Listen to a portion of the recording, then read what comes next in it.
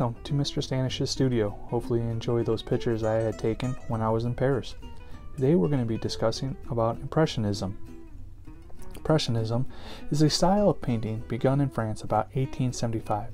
It stresses a candid glimpse of the subject, spontaneity, and an emphasis on the momentary effects of light and color. So what is an artistic movement? An artistic movement is a group of artists who agree on general principles of an artistic style. An art movement does not have much to do with the date and time except when the movement emerged, meaning an artist today could still be identified as an impressionist.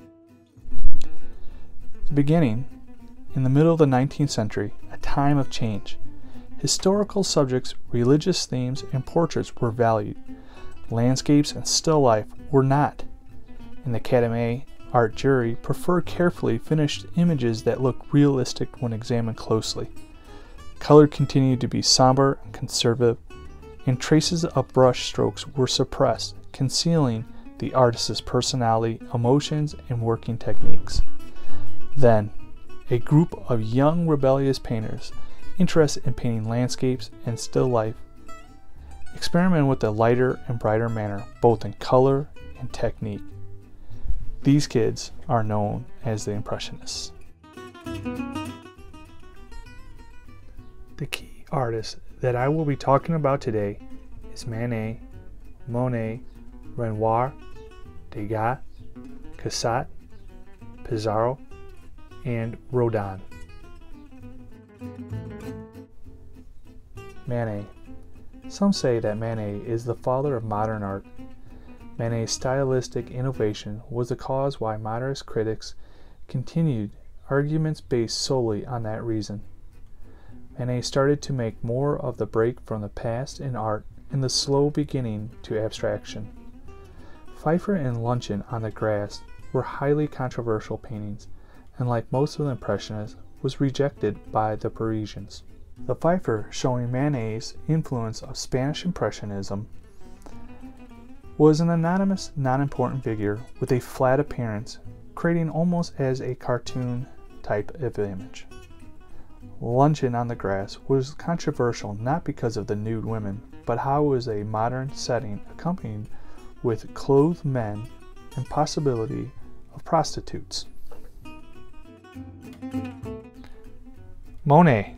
Monet's painting, Impression Sunrise, was the artwork that named the artistic movement. Monet believed it was his task of the artist to represent what stands between the object and the artist, which is the beauty of the atmosphere impossible.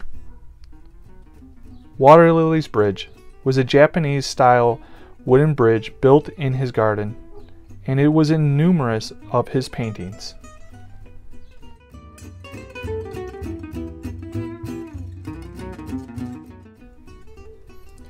Monet's Water Lilies, painted from his garden, has inspired several of his paintings. Haystacks is yet another series of paintings contributing to his studies of the weather and atmosphere. Renoir. Renoir painted Bal des Moulins du Laget as a snapshot of real life.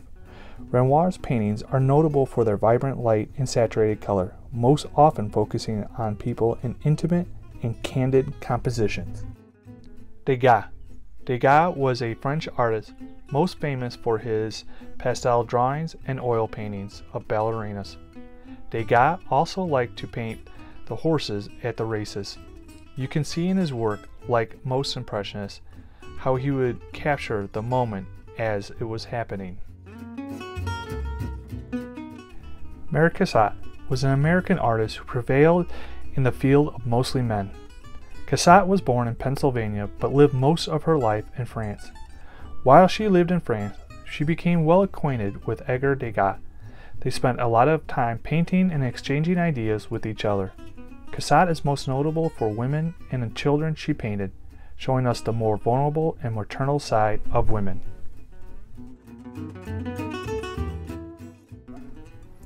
Pissarro. Pissarro was a Danish-French Impressionist and Neo-Impressionist. Pissarro's brushstrokes were thick and choppy, but when he studied with Seurat, his style had changed. Pointillism technique did not last that long. He became too frustrated with it.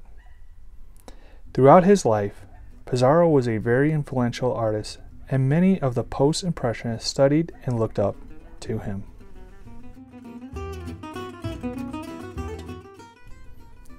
Rodin. Augustus Rodin is one of my favorites. Even though I'm not a sculptor, my paintings have been influenced by Rodin. Rodin was a French sculptor who is considered as the grandfather of modern sculpture. Rodin was a well-renowned artist during his lifetime. Gates of Hell was one of Rodin's ongoing pieces throughout his life. He died before he could see it finally become bronze. There were over 200 figures and groups that formed ideas which he drew on for the rest of his working life. One of the most recognizable sculptures coming from the Gates of Hell was the Thinker. It was the poet looking down and observing the circles of hell. The Thinker was enlarged in 1904 and became the most celebrated sculptures ever known. There are numerous casts that exist worldwide, including my favorite, the one found in the gardens of the Musée Rodin. I can still see him today, looking at the Thinker, and in the distance you can see the Eiffel Tower with blue skies and perfect soft clouds.